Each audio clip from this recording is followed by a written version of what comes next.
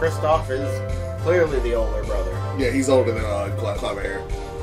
But are you talking specifically about like these two brothers going against each other, or defensive prosecutors in general? General. Well, yeah, that's the point, and that's kind of what I like about attorneys. What they're kind of melding towards. Because the point of a defense attorney and a prosecutor is to argue until you get to the truth. Because we're not psychic, we don't know. We're not omniscient. Yeah. I can't know my client's innocent, and you can't know they're guilty. Yeah, but because in a normal like law system, you know, they would kind of go against each other to try to like prove one way or the other. That's why I like between like Miles and Phoenix. They didn't just stop there. They actually worked towards the truth, and they worked off each other's strengths and like trying to like get towards it. You know. I'd also like to say that you're talking strictly as normal as an American, and maybe you don't want to go with that. Well, even in America and Japan, it's the same way. I think you just meant about their arguing, not like the final decision. Okay, fair enough.